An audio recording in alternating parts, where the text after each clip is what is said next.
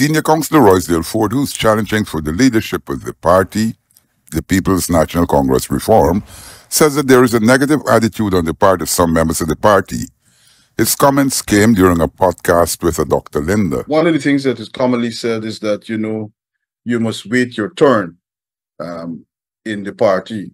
And that is commonly said. And that, the other adjoining epithet, the other adjoining statement is that, you just come into the party.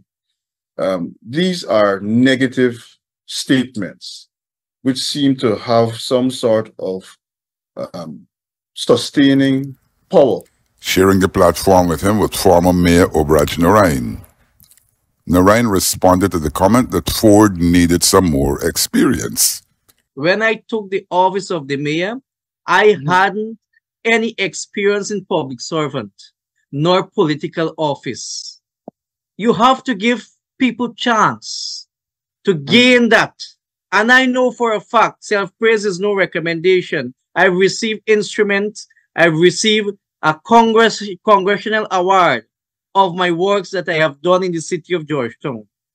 And experience is something that we gain every day. A man is not, this man, Roysdale Forde, is not only a lawyer.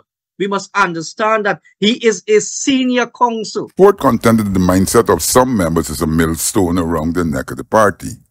That young people are talented, that young people are mature enough to undertake serious obligations of leadership in the country or even in the party.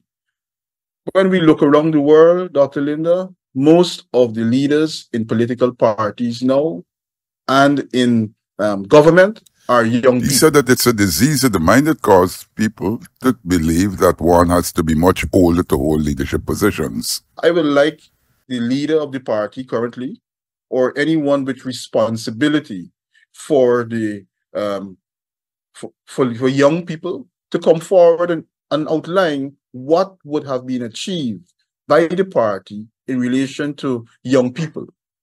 What new ideas would have been brought to bear in relation to the resuscitation of the Guyana student and youth movement, which is the youth arm of the party. He said that the gap exists. Some young people feel sidelined.